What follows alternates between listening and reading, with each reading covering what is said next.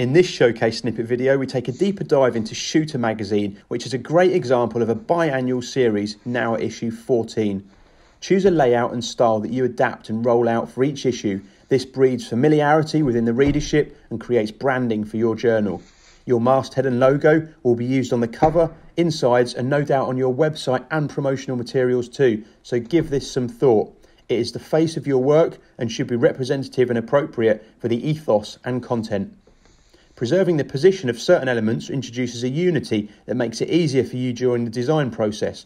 The styling can be changed with the use of a different colour palette, icons and a hero image. Everyone loves their 15 minutes of fame, so reach out to your readers, patrons and supporters for creative writing submissions and cover illustrations. Our final word of advice is limit your exposure. Yes, you've got great aspirations and want to reach as many people as possible, but be realistic with the print run to start with. There's no harm in printing 100 copies, then coming back for another 100 when you've sold out. Better to do this than ambitiously print 2,000 of issue 1 and then not be able to fund issue 2 because you have excess stock and sales didn't quite match expectations. Better to be a hare than a rabbit. Unless you're a rabbit, then no offence intended. You keep doing you.